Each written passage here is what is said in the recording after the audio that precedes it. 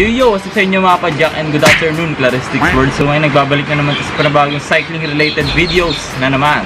So pasensya na kung maingay yung paligid ko kasi muulan. Sinushoot ko to nung naulan kaya maingay, pero pagpasensyahan nyo na. So makikita nyo iba yung background natin kasi nasa harap kayo ng aking mini studio. So wala tayong bike sa likod. So pag-uusapan natin dito sa video na to is nakikita nyo naman sa title is Top 10 Budget MTB Bikes. So papakita sa inyo yung mga top 10 na MTB na nakita ko sa mga shop, sa mga YouTubers. Doon lang ako kumuha ng idea mga MTB na swak sa mga budget nyo kasi budget bike nga, diba? Disclaimer lang is hindi ako nagbebenta ng bikes. Papakita ko lang sa inyo kung ano yung na-research ko about dito sa mga bikes na to. Pwede pang bike to work or pwede pang ride o basta pang kalatan na kasi MTB to eh. Bago ko to simulan, please like, comment, share, and subscribe. And hit mo yung notification bell lang katabi ng subscribe button dyan sa baba para ma-notify ka if ever na mag-upload ako. Kung nag-list ako dito sa notes ko ng mga ng top 10 na bikes na napili kong maganda yung mga pyesa and talaga namang sulit yung bike na to. And kasyang-kasya sa budget nyo, talagang budget bike talaga to. So yung unang-una dito is yung 2020 Viper Clips, 27.5 yung size niya. Nakita ko to sa LJ Bike Shop. So yung price nito is nagre-range siya ng 6,950 sa LJ Bike Shop. And di ko alam kung meron pang kung may discount yan. So yung specs ito, dun muna tayo sa frame. Yung frame nito is alloy frame, internal cabling na rin. Then yung head tube, maggulat kayo, tapered na head tube niya. Sa nakita ng 6,950 tas tapered head tube na. Bihira na lang yung mga bike na ganito kasi minsan yung mga 8K na mga bikes is hindi pa tapered yung head tube. So ito, yung Viper Eclipse, naka-tapered na head tube niya. Kaya good. Fork nito is Viper suspension and still yung quality nito. Then knockout na rin yung suspension nito. Then hindi pa to naka-hydraulic brake, naka-mechanical disc brake pa to. So doon naman tayo sa drivetrain niya. Yung front derailleur niya is Shimano Tourney FD-TZ50. Then yung rear derailleur niya is Shimano Tourney RD-TY300. Then yung shifter niya is Shimano ST-EF500 8-speed. Then yung crankset niya naman is NIYO brand PVC. Then doon naman tayo sa wheel set. Yung rim niya is Viper brand 27.5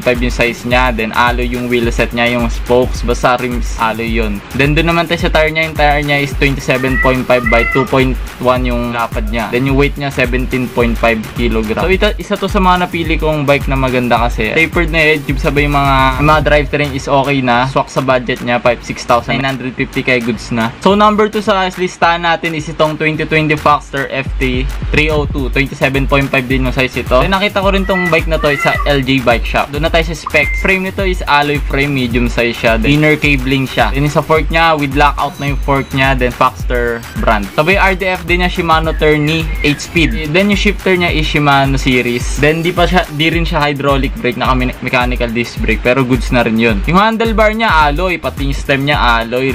Yung rims niya naman yan, double wall and alloy din yun. Then yung crank niya is Foxter brand, still yung texture niya. Then seal bearing yung bottom bracket nito. Tires niya is Kenda brand yung tires ito, 27.5 by 2.10 yung lapad niya. So ito napili ko tong Foxter FT302 kasi maganda rin yung mga drivetrain niya and mas swak yung yung price ito, 8,200. Meron ka na Foxter FT302 kaya goods na goods to. So pangatlo dito sa listahan natin is ito 2020 Keystone Striker 27.5 din. Then nakita ko rin to sa LJ Bike Shop. Then nagre-range din ito ng 9,500 sa LJ Bike Shop. Then doon naman tayo sa specs. Yung frame nito is alloy frame 27.5 din. Internal cabling na rin siya guys. Then doon naman tayo sa fork. Yung fork nito is Keystone brand suspension fork with lockout na rin. Sabay handlebar niya is Keystone oversize alloy na rin yun. Then yung stem niya is Keystone alloy na rin. Yung sa cogs niya is 8-speed. Sabay yung FD&RD niya is Sunrun brand yung FD&RD niya. Sabay yung shifter niya is L2A3 8-speed shifter. Sabay yung brakes niya is X-Spark brand hydraulic brakes na to guys. Naka-seal bearing na rin to guys. Then yung tires niya is Kenda 27.5. So itong Keystone Striker mga kapadyak is maganda rin tong bike na to. Tapos ito rin yung napili ko kasi kita ko sa ibang vloggers sa bike is merong gantong bike na Keystone Striker. Kasi nga the best din tong bike na to. So sa pang-apat na listahan natin dito is itong 2020 Foxter Powell FT1.2 27.5 din siya guys. Then nagre-range din ito ng 9,990. Nakita ko lang to sa LJ Bike Shop. So yung frame nito is alloy frame na rin to 27.5. Then internal cabling na rin siya guys, medium size to. Sa fork niya is Foxter brand suspension fork, then may lockout na rin to. Then sa shifter niya naman is Shimano 3x8 speed yung drivetrain niya. Then yung FDRD niya is Shimano Turny. Yung brakes ito is Sparkle brand, then mechanical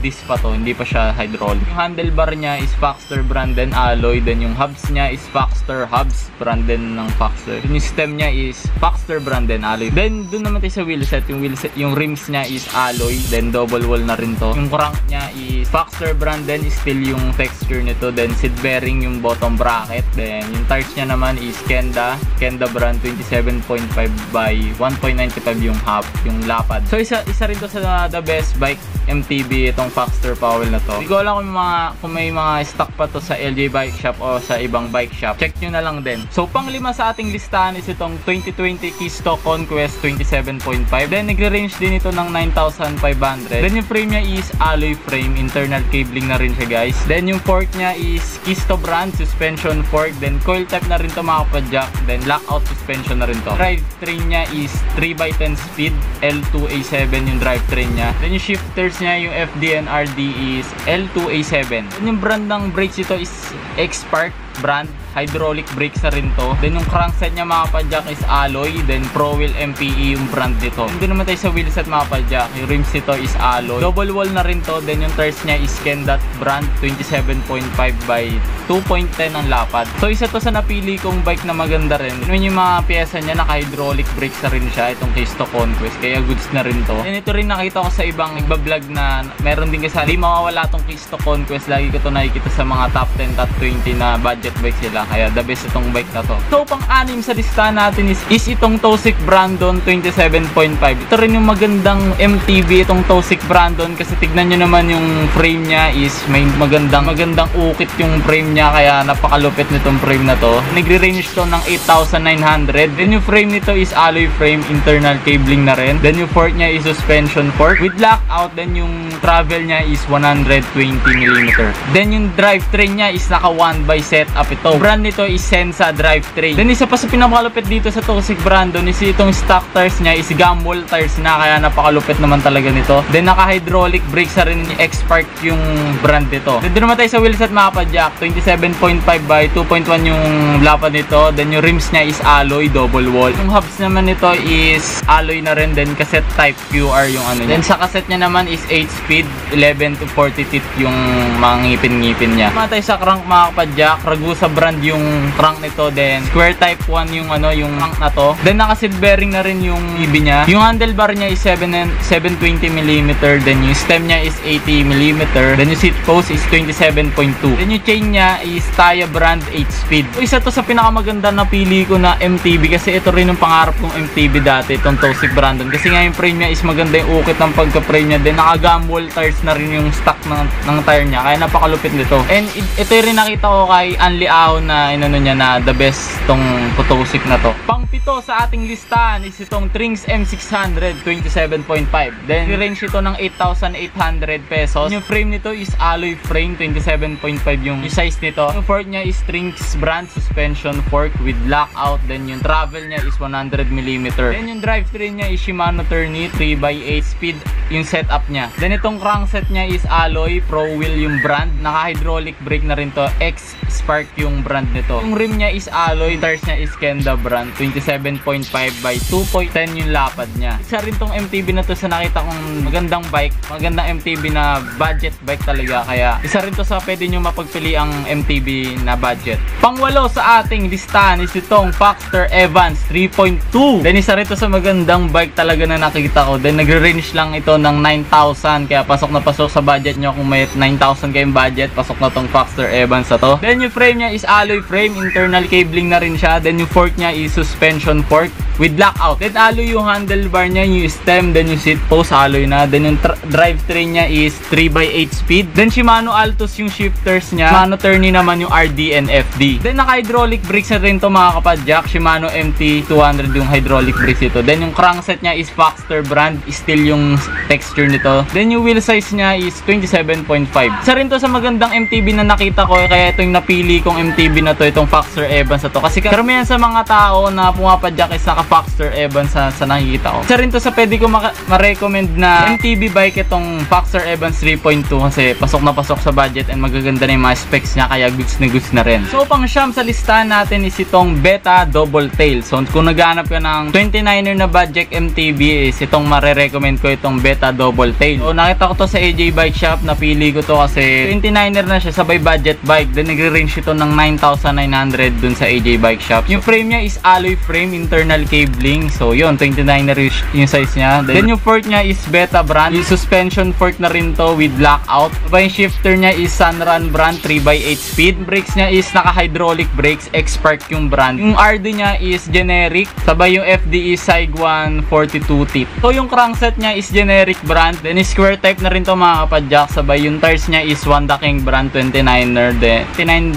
by 2.125 yung lapad niya. Then marirecommend ko talaga itong Beta Double Tail 29er kasi budget MTB na rin to na 29er, di ba? 9,800 29er na kaya. So pang 10 sa listahan natin is same brand, same specs na rin to itong Beta Delta Tail. So halos kaparehas niya lang tong Double Tail kanina. So nagre-range din ito ng 9,500, mas mura to kaysa sa Double Tail kanina kasi lamang siya ng 300. So nakita ko rin tong Beta Delta Tail AJ Bike Shop. Then yung frame nito is alloy frame, internal cabling na rin siya. Sabay yung fork niya is Beta brand, suspension fork with lockout. Sabay yung shifter niya is Sunrun brand 2x7 speed yung setup niya. Sabay yung brakes niya is hydraulic brakes, X-Spark yung brand. Sabay yung RD niya is generic. Then yung FD niya naman niya is SIG1 42 tip. Yung crankset niya is generic, square type na rin to mga kapadyak. Sabay yung tires niya is Bowlon brand. Then 2.125 yung lapad niya. Sabay ito naman guys is 27.5 yung wheel size nito. Isa rin to sa marirecommend ko na maganda ring bike na to, itong Beta brand na to. Tignan nyo yung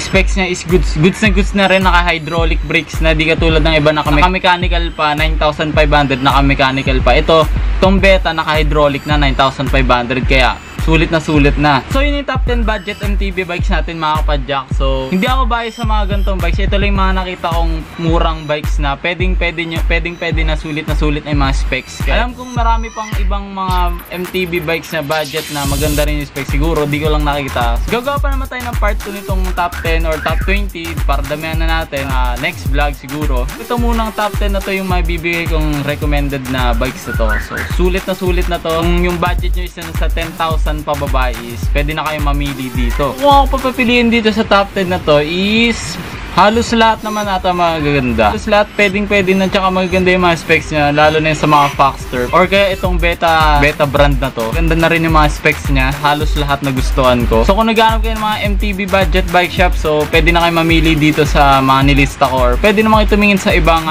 dahil may mga gumagawa rin kayo ito ng top 20 or top 10 na mga ibang vloggers na budget din. So kung meron kayo suggested bikes na pwede nating ma-feature sa next video or meron akong maling nasabi, comment down below nyo na sa baba para malaman natin and ma-feature natin yan sa next video. So yun, I hope na nagustuhan nyo tong video na to and bago ko tutupusin is mag-shoutout muna ako. So ayan, shoutout kay Christian Jupiter, kay Nins Blanca Flor, kay Melrick Serbino, yan, shoutout sa'yo Melrick Serbino, kay Curvy Villanueva, kay Casilio TV, kay Yuji Brillantes, and kay Benjo Vlog. So shoutout sa inyong lahat. So subscribe nyo tong mga channel na ilalagay ko dito sa gilid.